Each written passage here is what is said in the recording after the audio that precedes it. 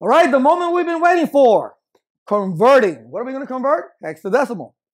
So we pick some easy numbers. A1, B3, FF. So we're going to go ahead and do A1 first. So we got to break it down, right? Each one is 4 bits long.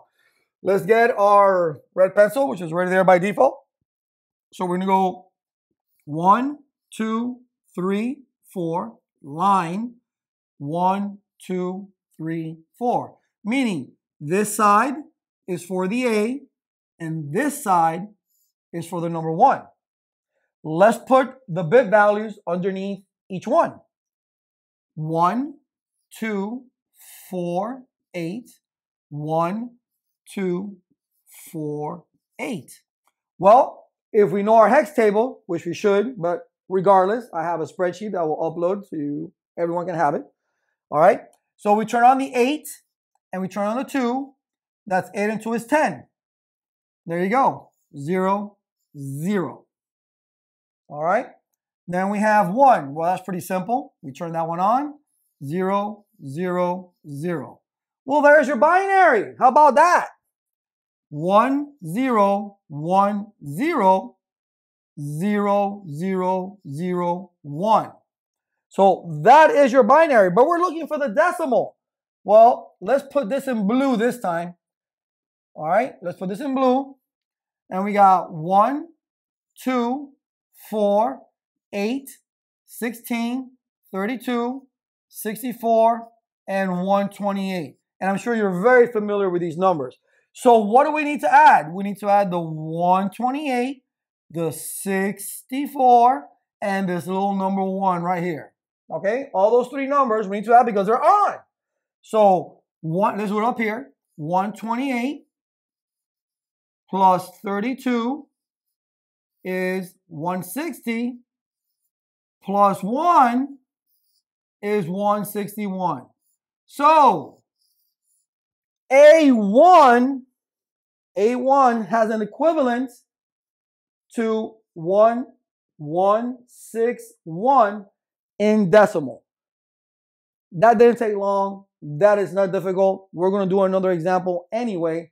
All right. Well, there you go. That's it. You break down into the binary format. You add the binaries that are on, and you're done. Now, again, where does this become difficult? That's when you have an instructor that wants to give you a number like, well, what about 65,282? Why don't you convert that for me? Then that's when you pop out the calculator. But in a certification exam, they're not going to do that. They're not testing your math skills. They're testing your knowledge to see if you know how to even start to convert a number. All right. But again, old school network engineers, don't worry about it. CCNA, not there anymore. But again, just so you know. So we got that there. Let's just erase this portion of it right here. So you can at least have that answer right there. All right, let's go for black now. So we're going to do B3. B3, same concept. Same concept. 1, 2, 3, 4, line. 1, 2, 3, 4. This is for B. This is for 3. Okay, now we put what? The bit values. 1, 2, 4, 8. 1, 2, 4, 8. Well, if A was 10, B is 11. Okay, well, 8 and 2 is 10. And 1, well, that's 11. And then this is a 0. All right, let's make it an actual 0 by putting the line down the middle, right? And then 3, well, that's 2 and 1. 0, 0. There's your binary once again. 1, 0, 1, 1, 0, 0, 1, 1. Then you add, and we'll change that to blue just to have a different color to make it easier to see. I'll try to make the numbers better. Okay? 1, 2, 4, 8, 16, 32, 64, 128. So what are the numbers that we need to add? We need to add the 128, the 32, the 16, the 2, and the 1. Well, we already know that 128 and 32 is 160. So if we add 16 to that, that's 176. Okay? And then we add 3 because 2 and 1 is 3. That's 179. So B3 is an equivalent to 179 in decimal. And again, it is the same format we use over and over again. We break it down, right? We get the binary. Binary is the middle ground. And then we just add the bit values around. Last example, and this one's really easy.